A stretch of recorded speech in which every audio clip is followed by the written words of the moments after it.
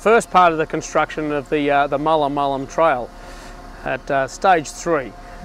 We've got 4 bridges going in, similar to this.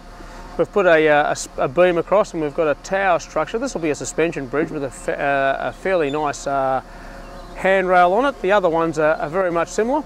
But the important part about this, the 4 bridges are going to go along this trail for about 800 metres, which will be the missing link in the bike paths that will actually get you from the city of Melbourne right through to Frankston.